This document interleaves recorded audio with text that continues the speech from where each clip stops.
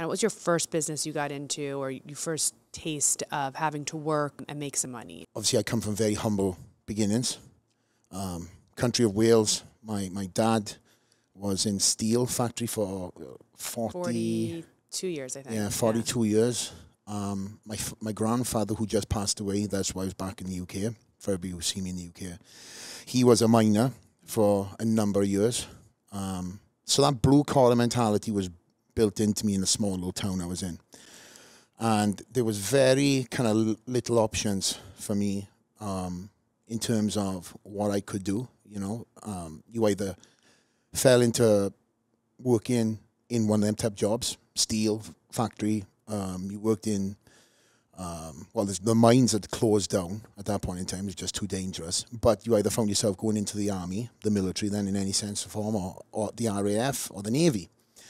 Obviously, I played rugby, and that's the other option out. You play professional sports.